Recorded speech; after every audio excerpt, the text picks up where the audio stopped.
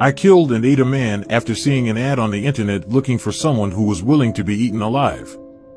My name is Armin Mewes. I was born in Germany in 1961 and have been developing cannibalistic fantasies since childhood. This led to a terrible act in 2000. At that time, I published an advert on the internet looking for volunteers who were willing to be killed and eaten. A man named Bernd Brandes replied and came a month after mutual agreement. I killed him and began devouring his flesh. We filmed part of the crime. I ate his flesh for several months.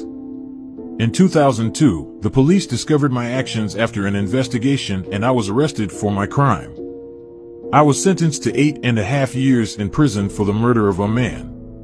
In 2004, my case was reopened and my sentence increased. I was convicted of murder and sentenced to life imprisonment. Since then, I've been in prison and my story has gained worldwide notoriety. I'm A.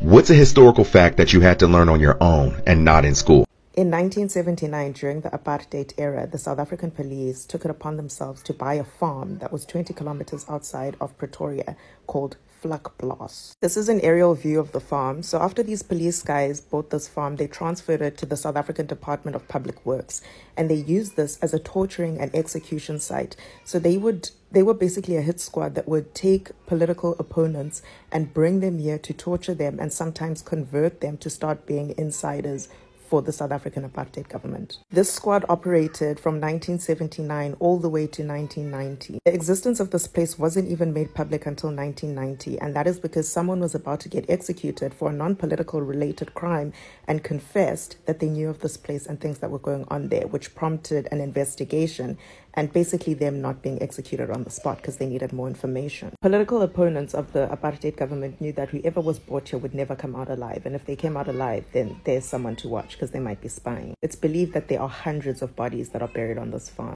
In 2001, there was a healing ceremony that was held to kind of declare it as a national site, and then some years later, it also became like a rehabilitation center as well as like some kind of like church. Once the existence of this place was revealed in 1990, the way they hurried to pack everything up and dispose of it. And interestingly enough, the people who operated Vlakplaas also used to use this place as a way of kind of like funneling government funds for personal use, as well as like laundering and corruption and all kinds of shit. It was basically the untraceable unit of the country. Although the identities of most of the people who worked on Vlakplaas are known, none of them went to prison for their crimes. What really happened to rapper Little Tay and how did she pass? Guys, make sure and click the plus sign. I'm gonna have more on this. Sound off in the comments and tell me what you think, because there are several theories out there and we're gonna dive into it. And one of the biggest rumors is that there was a ski boat accident in Canada and there were other kids on board, including a 14-year-old girl, and the 14-year-old girl's the only one that passed. However, that hasn't been confirmed, and now it's coming out that was somebody different. As well, Little Tay's brother passed, and we don't know the timing of that. Some people are saying that actually happened a while ago, but we're finding out about it just now. And now the death is under investigation. Well, the Daily Mail says they know what happened. Now on the Instagram, this is what the family wrote. They said, during the time of immense sorrow, we kindly ask for privacy as we grieve the overwhelming loss, as the circumstances surrounding Claire and her brother's passing are still under investigation. It concluded, Claire will forever remain in our hearts, her absence leaving an irreplaceable void that will be felt by all who knew and loved her. It says the cause of ending was not been revealed, but there's speculation that she passed away after getting into a car accident, since Twitter user named Jesse Ryan claimed to have witnessed the incident himself. It says he wrote, as someone who was at the scene, I can confirm that both were together, her and her brother, when passing due to car collision. The brother. I'm gonna say local officials are speculating texting and driving being the cause, and the other vehicle occupants were okay with minor injuries. Lil Tay's father, Christopher Hope, declined to comment when contacted. Now, this has not been confirmed, but there is one theory that she's actually still alive, and I'm gonna dive into it. Guys, tell me what you think. Do you think this is what's going on? Do you think there's something else? There's a lot of weird stuff, and it's under investigation.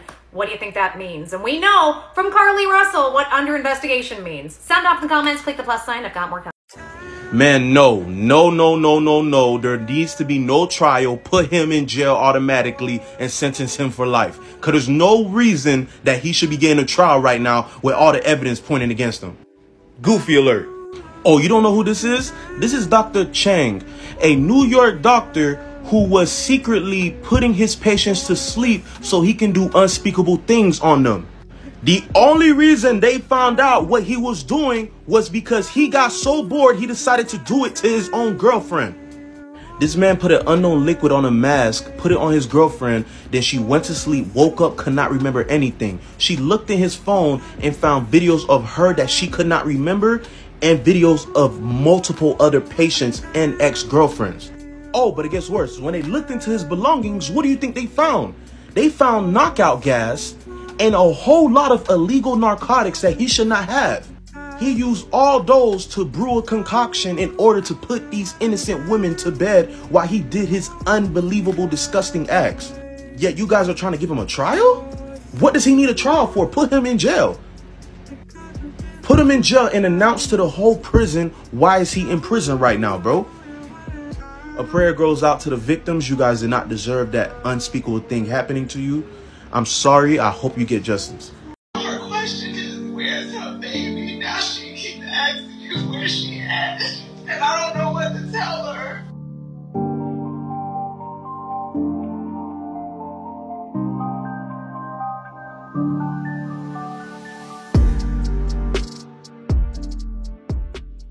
This is the story of Crystal Anderson, a 30-year-old mother of 4 children who was described as a great friend, sister and mom. She loved dancing and making TikTok videos, and most of all, she loved spending time with her 4 children. However, beneath the surface, Crystal was living in fear for her safety and the safety of her loved ones, while suffering from domestic abuse at the hands of her boyfriend, Tony Berry.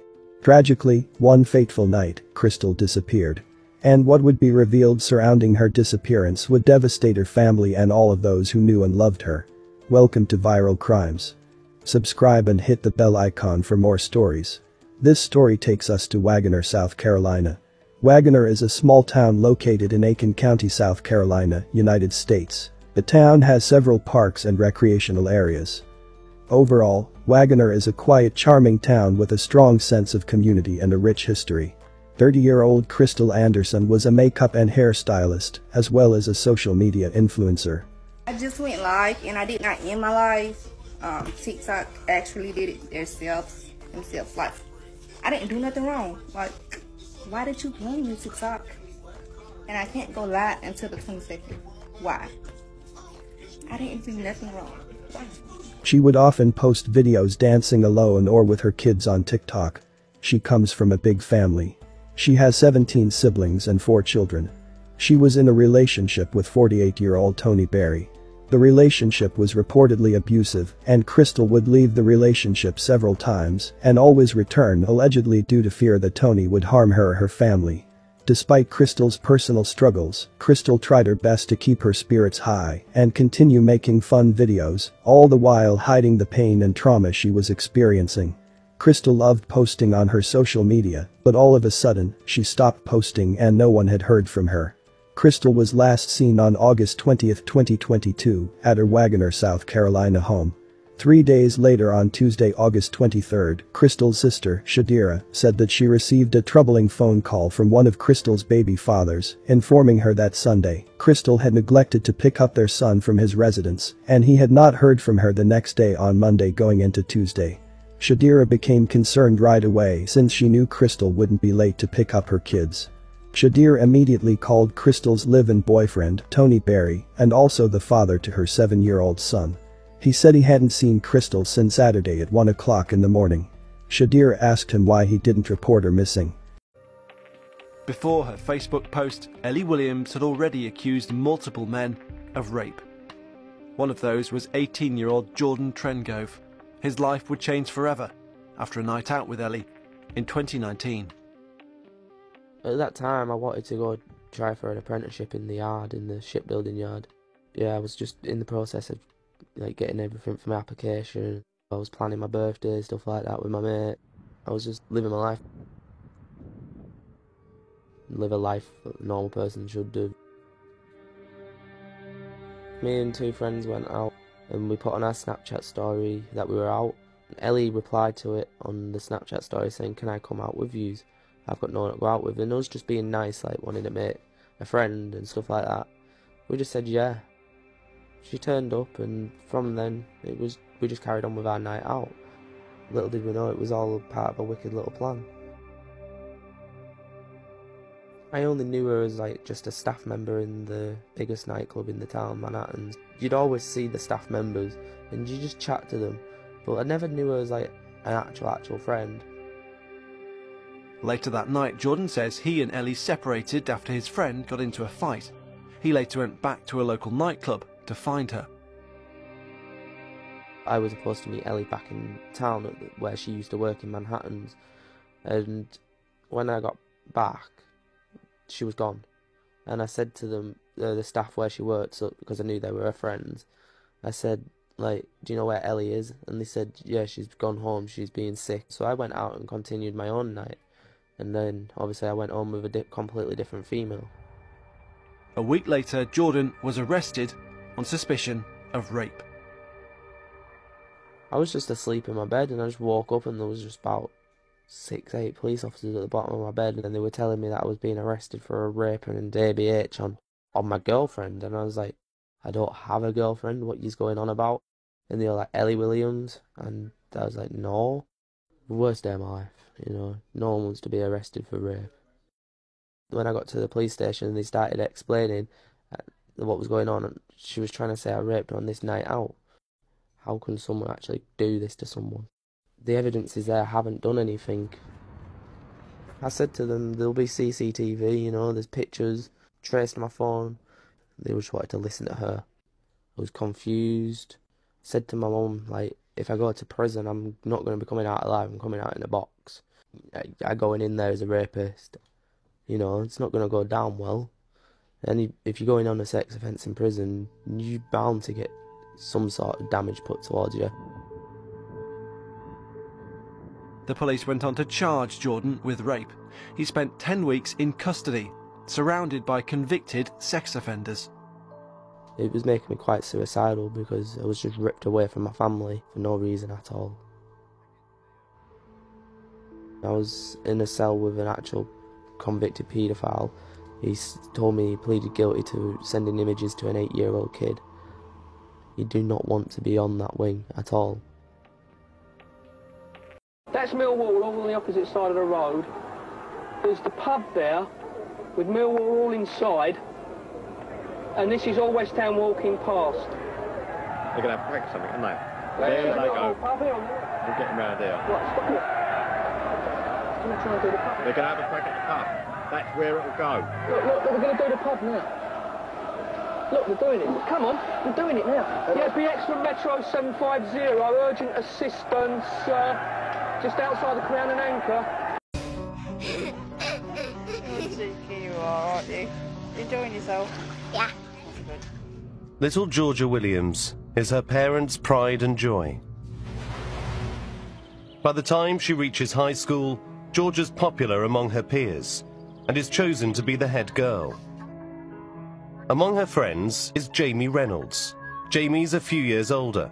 He went to school with Georgia's sister, Scarlett, and the whole family know him. Well, initially, obviously Jamie knew Scarlett, and the rest of the family then knew Jamie because he works at our local garage, which is also a shop.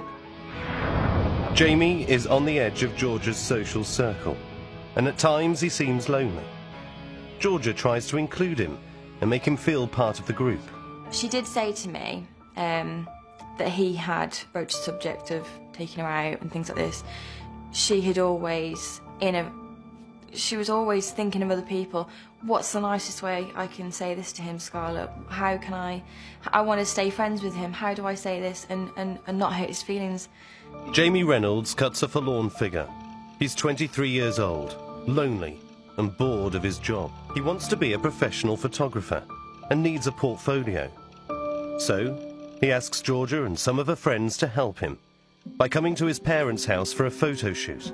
May the 26th, 2013, just after 7:30 in the evening. 17-year-old Georgia Williams is heading to Jamie Reynolds' house. She's meeting friends there and taking part in a photo shoot. I knew Jamie, I knew where he lived up the road. It's only 5 minutes walk. I was okay with that. The were going to be other friends turning up that night. And we had nothing to worry about. But what Georgia doesn't know is that none of her other friends are coming. Jamie Reynolds' mum and dad are away on holiday. They are all alone. It got to about 10:30 and Lynette sent a text message saying, "Where are you and what you're doing?" She got a text message back saying, I've left with some friends. I'm going to be out for a while. I'll see you later. What Georgia's parents don't realise is that it isn't their daughter who sent the text message. It's Jamie Reynolds. Completely unaware, Georgia's parents are reassured by the text message and head off to bed. But Georgia doesn't come home that night. We had no real concerns. It was about 6 in the morning and then it text again. Got no answer, but then round about 7:30, 8, there was an answer saying, I did stay at a friend's, I'm fine, I'll see you later, but my battery is dying too. TOO. Monday, May the 27th, and Georgia's due to go to a music festival with friends. Her parents assume she's gone straight there. We were still, I think in our minds, she's with somebody that she knows and that she'll be back. And we booked for her first driving lesson on the Tuesday morning. So we knew that she'd be back for that come what may, because she couldn't wait to go out and have her first lesson. But I said, you know what? I says, she's never played up, she's never had this rebellion. I said, I just wonder if she thought, you know what? I'm going to ignore them for a day and show them that I'm old enough to do my own thing and whatever. Tuesday morning, and there's still no sign of Georgia. Steve decides to call the police and report his daughter missing. Police run a routine check on Jamie Reynolds and discover he has a dark past. In 2008, he was given a police caution for trying to strangle a young woman. They decide to take urgent action. The police rang me then and said, Steve, we're outside the house. There's no sign of life here. We're going to put the door in. Now that really sounded alarm bells for me. We'd got no idea that Reynolds was in any way a dangerous person. And we actually sat up in our bedroom and we saw all the police cars going by. Once inside, police carry out a search of the house. There's no sign of Jamie Reynolds or Georgia. They started searching for Jamie Reynolds. They went to his place of employment. There was no trace of him. They started looking at vehicles and they found out that there was a van missing, his father's van. 2:30 Wednesday morning. Police find the missing van 280 miles away, outside a budget hotel in Glasgow. Jamie Reynolds is taken in for questioning, but there's still no sign of Georgia. Reynolds was asked a single question, "Where is Georgia Williams?" To which he replied, "I don't know." He was then arrested and he was brought back to West Mercia. 5:30 Wednesday morning. It's now almost 3 days since Georgia's disappearance. 2 senior police officers knock on Steve and Lynette's door. And that's when we both panicked, because we knew that we wouldn't have high-ranking officers knocking on our door at 5 o'clock in the morning to tell us good news. Lynette was stood there. I was still in my dressing gown and I said, "He's killed her, hasn't he? He's killed her." Lynette was shouting, "No, no, don't say that." And I said, "Lynette, he's killed her." I said, "That's what they're going to say, isn't it? That's what they're going to say." And they were saying, "Steve, you know, that might be the case." Shortly after his return to West Mercia, we discovered articles in his house that showed us that Georgia Williams had been in fact murdered. A camera within the house was found to contain a memory card that had been cleaned, but not sufficiently enough for us to recover a number of images that depicted Georgia naked and dead. The worst fears of Georgia's family have been confirmed.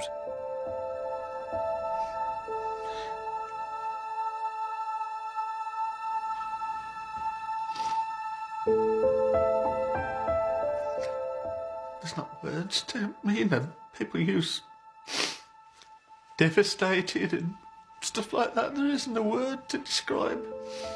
I died that day. Reynolds is described as a potential serial killer. He's jailed for life and is told he will never be released. These two mothers in Las Vegas took their own lives 5 months apart from each other. And suspiciously, they had been fighting the Las Vegas Police Department over an alleged double homicide cover-up. And this double homicide had ties allegedly to a child sex trafficking ring. So this is Judge Melanie Andreas Tobiasen. She was 55 years old, and on January 20th, 2023, after stepping down from her position as a judge a year ago, she took a gun and ended her life in her $2 million Las Vegas mansion. And on the left here is Connie Land. Connie was Judge Melanie's 53-year-old friend. Her daughter, along with her boyfriend, who is alleged to be her pimp, were murdered in 2016. And on August 10th, 2022, after fighting for justice for 6 years for her daughter, Connie took her own life. Which means that both of these women are now dead. So let's step back to a year before the murders happened. At this point, Judge Melanie is tipping off local authorities about the presence of an underage sex ring that's operating in Las Vegas. She's going on podcasts trying to raise the alarm. She's writing this down on court documents. And eventually, Melanie met Connie. But why did Melanie meet Connie? Well, apparently Melanie thought that a man named Sugar Shane Valentine, the same man that had tried to lure her own daughter into prostitution, was the man that murdered Connie's daughter and her alleged boyfriend pimp. And this judge was a badass. She just wanted to find the truth and to expose this ring. She went on record one time and said that she went to Sugar Shane Valentine's house and kicked his door in asking for answers. And she even stated at one time that she had verbally threatened him because the police were not assisting her in her investigation whatsoever. She had presented the police with lots of evidence that this guy was involved in this sex trafficking ring. She knew that there were pedophiles linked to this ring that were directly profiting off of all of this. And she was passionate about finding the truth and protecting children. But unfortunately, a lot of times stories like this end in bizarre and strange circumstances. So apparently for a while before her death, Melanie had been telling loved ones of hers, "Remember, if I die, I didn't do it." She even told friends and family members that she was being followed. She knew she was being watched and she had been threatened. Apparently the hub for this sex trafficking ring was a clothing store called Top Notch.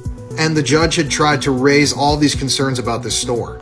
Eventually though, the store shut down because of a murder that occurred right out front. And the owner was arrested and sentenced to 45 years in prison for shooting and killing his own girlfriend. So obviously this was not a good place. She went on the record though and said that when she brought information about what was going on at Top Notch to the police, they ignored her. They said that they knew that places like this existed all over Vegas, but that they were kind of untouchable and that it was dangerous for her to go down this path. Something bizarre is that a number of detectives in Las Vegas have been told that they've been told to forget about and lay off of child sex trafficking stings and operations. It's kind of scary to think of how much power these organizations have, and it is suspicious that these two women that were fighting for justice died from allegedly their own hands only months apart from each other.